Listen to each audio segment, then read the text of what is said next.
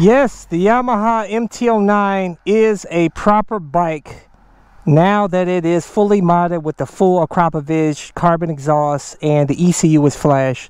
Totally different bike. Oh, absolutely amazing. But you know, a lot of you guys ask me, you're like, CycleCruza, you know, you should have got the Yamaha MT-10.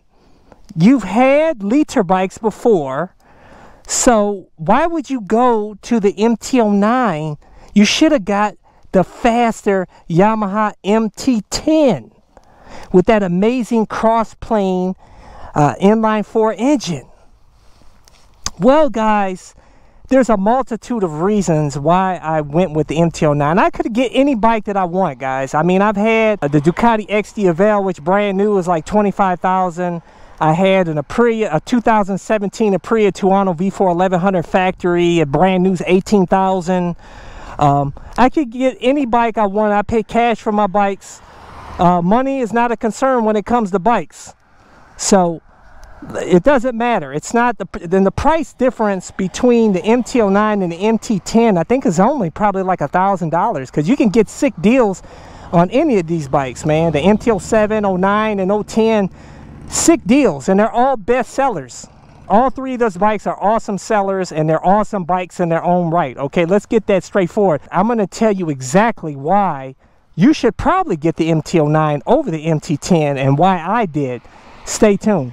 Let's go for a ride.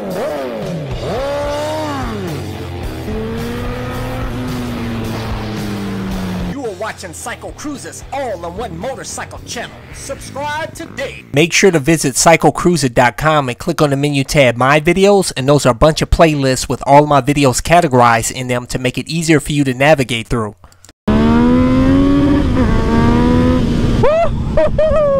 First off, I have to say, in my opinion, I think this looks much better than the MT-10. Okay, let's get that out of the way. The number one issue, the complaint that I had with the MT-10 was the headlight. The headlight looks like the robot in the movie Short Circuit. It looks cute on a robot, but not cute on a motorcycle, okay? I don't like that. That was really the main drawback, and it does weigh more than this bike too. I think that bike weighs in at like 450 or something like that. This bike weighs 425. Some of you guys may be wondering what gear I'm wearing. For those of you guys who want to get this ultra lightweight carbon fiber helmet with an auto tint shield, best helmet I ever had, by the way, motovlog camera, airbag vest to help keep you safe, Sedici jacket with the water bladder pouch, that's why I'm not wearing a backpack.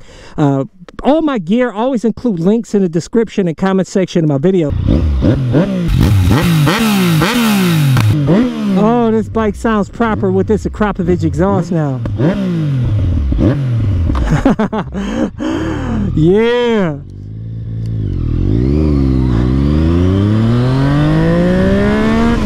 Woo! That pull off the line is, oh, so much better than in stock form, man. But I tell you, you know, the power that's on the Yamaha MT-10 versus the MT-09 is not leaps and bounds more power like the MT-07 versus the MT-09. So, I mean, come on. If you are going to go on the highway, first off, make sure he sees me, man. Defensive riding 101, guys. Be proactive. Use that horn. Don't be scared to. It could help save you from having a real effed up day. But the MT-10 on the highway will whip this bike, you know.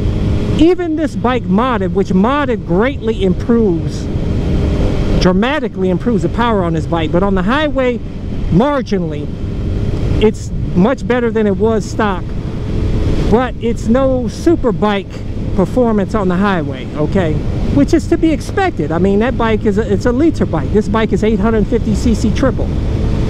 This bike shines on the back roads in the streets, you know, but it does fine on the highway, don't get me wrong. I'm not a highway bandito. I don't spend a lot of time on the highway. I'm not doing any touring at all on the bike.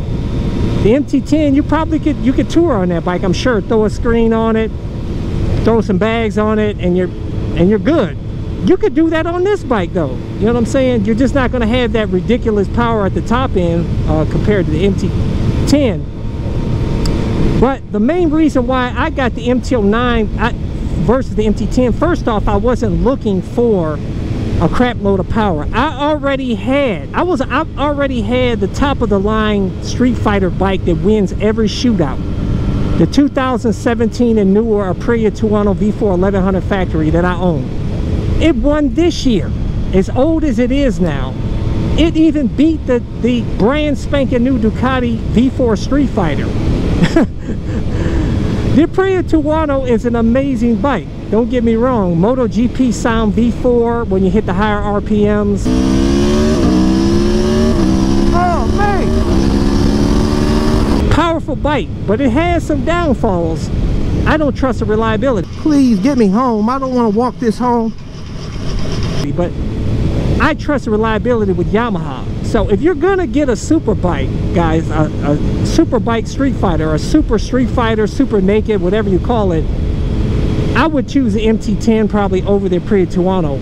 For me, I just wanted some grunt off the line, some torque off the line, pull. I want mid-range. That's all I'm looking for. And I wanted a good looking bike, and I wanted a comfortable bike. The MT10 is a comfortable bike like this bike, you know, upright seating position, you know, the foot pegs are lower, very comfortable for the legs. But that bike's going to produce more heat, obviously, because it has the super bike engine. This bike produces no heat at all. And this bike is cheaper, like I said. You know, I'm a cheap dude. So overall, if I'm going to go with a bike that's got some great performance like this bike has modded, at a cheap price, it's like it's hard to not get this bike. And I love the looks of this bike. You know, the looks of a motorcycle is subjective. Everybody's gonna be different. You know, some of you guys may call it ugly, a lot of you guys call it badass and good looking. I'm on the side that's, I think, I've always thought it was good looking. Even the older ones, I think, but the new ones I think are even look better with that headlight. Oh, listen to that triple though. Listen to that triple. Now that MT10 sounds legit too, that cross-plane engine, when you put an aftermarket exhaust on that too, so it's legit. Honestly, you can't go wrong with either bike. Just put it out there. Some of you guys are just power hungry, like you just, all you care about is top end power, then you probably want the MT10. Like I said, I've had the liter bikes already. I'm not the top end Bandito. I just want, you see what I do out here, guys. I just rip the throttle 0 to like 0 to 100, you know, even 0 to 80 or something. I like that grunt pull. I want it fast off the line, and this bike meets that criteria. And it's a lightweight bike. When you remove the stock exhaust, the fender, and you know, this bike sits at what? It drops 15 pounds. Major weight loss compared to some of the other bikes. I mean, this bike sits at like 410 pounds modded. With this much power, it's awesome. And like I said, so comfortable. It's a reliable bike. It's been out a long time. The MT10's been out a while now too.